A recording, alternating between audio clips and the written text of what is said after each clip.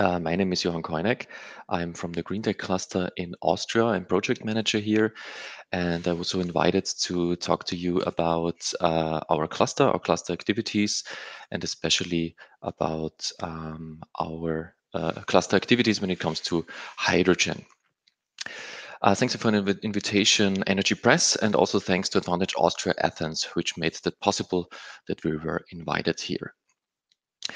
Well, my presentation will be a little bit less technical as the previous one, I guess. I do not speak Greek, however, but as I will talk a little bit more about our activities in Austria, which are an invitation for you, especially to have a look also after my presentation to the Hydrogen Research Map Austria, and also to check if we have interesting potential cooperation partners for you in terms of hydrogen. So this is my agenda. First, a little bit about our company and about the Green Tech Valley, which we call our region in the south of Austria in terms of green tech, and then a few specific services of our cluster, which we did in the hydrogen context. So to give you a picture about our organization, we are a company limited based in Austria, established in 2005. We are 11 people, and with our 250 cluster partners, companies, and research facilities, we represent and work regarding innovation in our area in Austria. To give you a picture, the second person from the right in this picture, this is me. And our clear goal is to develop future technology, and in the cluster green future grows together. Okay, what do we do as a cluster? Maybe the concept of a cluster is not known to every one of you. In our case, it is there are three pillars. So as a cluster, we are a networking organization. In particular, this means we are organizing, especially, for example, a collaboration between startups and established companies. For example, we are also doing a hackathon. In the course of our activities, we are issuing trend radars on certain topics. We are organizing working groups and, for example, also company visits to get to know each other. In the field of growth, we provide our cluster partners with orientation, like with how to use the European Green Deal, like to give orientation about funding possibilities, organizing technology days. And what you see in the middle at this map, we are also part of an international clean tech network where international clusters are working together to extend the chances for their respective companies and also to work in projects together. And most importantly, it's about innovation. So we're organizing innovation workshops. We are also supporting our members with innovation tools, developed also one by ourselves, and have certain specific events, all with the goal to bring the right people together and form consortia, for example, for new projects. I was mentioning the Green Tech Valley. This is very important for us from a marketing perspective. We in the south of Austria are the Green Tech Valley, and we are a hotspot for climate and circular solutions. And this is also our vision with our 250 companies and research facilities, that we create a future with as less as possible greenhouse gases and as less as possible waste. And these are also our focus areas. And there we are working on topics like heating, green gas and hydrogen, topics like energy districts, digitalization of value chains of the recycling industries, and the like. And last slide for the company introduction. I invite you especially also to follow this link from our 250 cluster partners. we have a solution platform where there are more than 600 solutions are listed. So if you have specific challenges, or if you are in the search for project partners in an international level, there you have the possibility to search regarding your challenges, find the right solutions, and via that solutions, you then are able to find the company or the research facility. And I stay at your proposal, or also other people of our team, if you contact us, then to establish the contact. So let's have a closer look to some specific services in terms of hydrogen. I was mentioning our so-called innovation radars, our green tech radars. This is an informational brochure which we are issuing several times a year on different topics in the field of energy, topics in the field of resource or recycling technologies. Quite recently, we also did one green tech radar in the field of green hydrogen. I would like to give you a short picture of how this brochure or a part of the brochure looks like. Regarding this brochure, is also important to know we as a cluster organization, we are a service provider, and we are quite humble when we say that we are not able to work on all these topics we are working in depth. So we search for, of course, for the right cooperation partners. And this research, this informational brochure we did with the High Center. This is a competence center based at the Technical University of Graz, which is dealing with hydrogen research. And in this Green Tech Radar, we give a forecast of market potentials of different hydrogen technologies and applications. And we look at that, looking at the specific sectors and the usage for the hydrogen. So the basic of the brochure is the future radar, which shows then which technologies are available already today, which technologies will be available in the next years in the different sectors, mobility, storage and distribution, also at the energy sector, industry, for example. And with specific indications, this is the size of the dots and also the colors of the dots. We show from the expert perspective how big the market potential is, and also how we see the probability of the occurrence of this technology. If you have certain questions regarding this topic and regarding the brochure, I also gave you another contact of our institution here, Johannes Kohlmeier, as he is the special expert when it comes to hydrogen technology.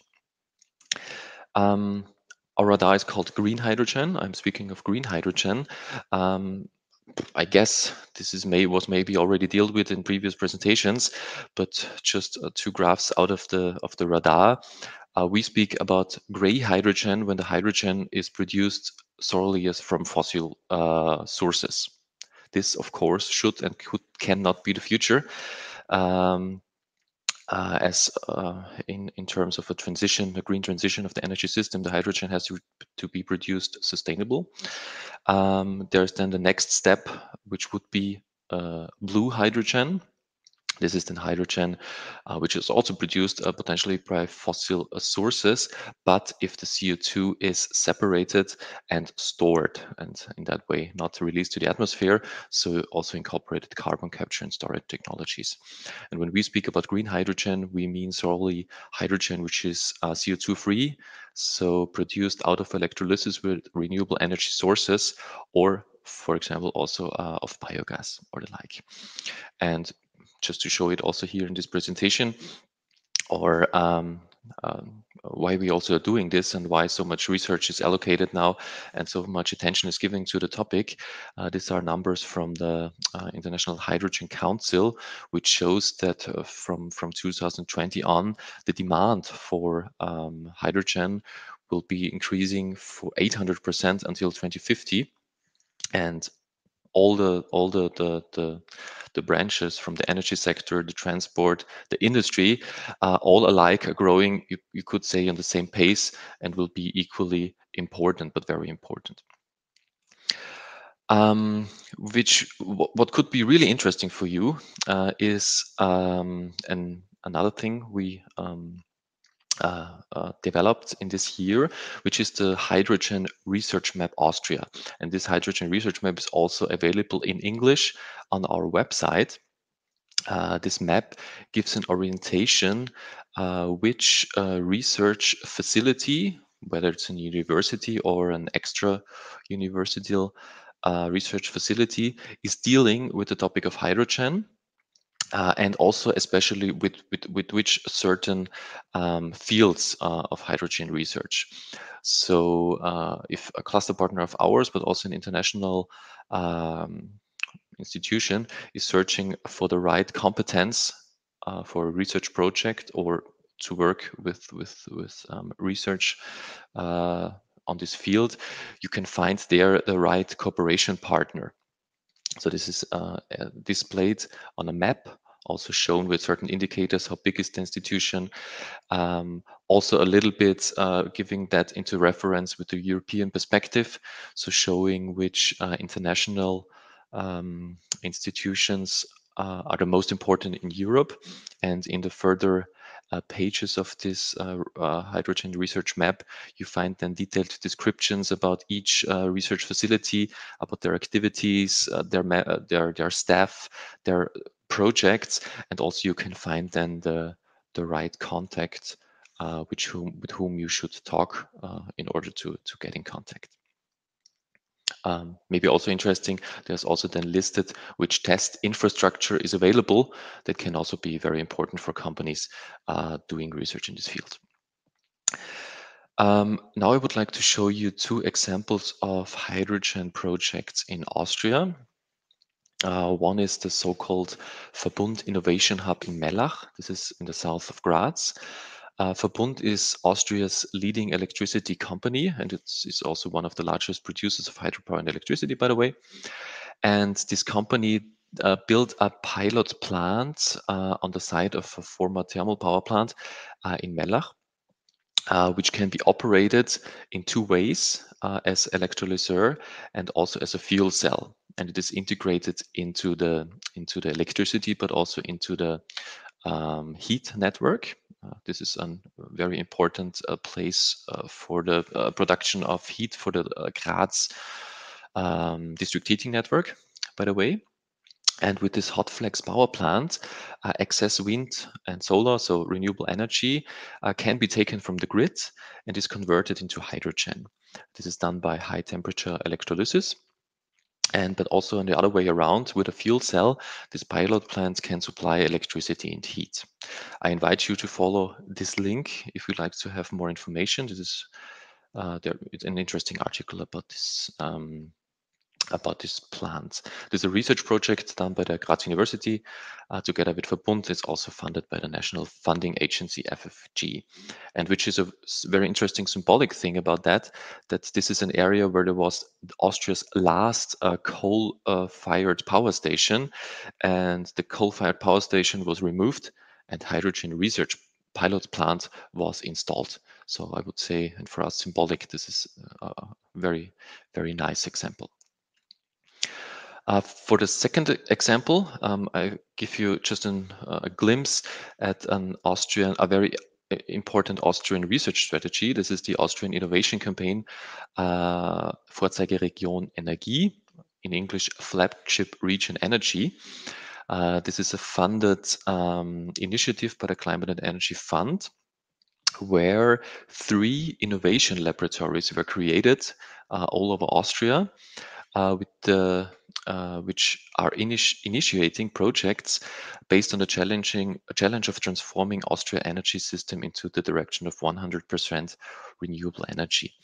And it's very interesting, but somehow clear. Hydrogen research projects are part of every of these flagship regions, and one of the 3, the Viva PNG, is completely dedicated to hydrogen research.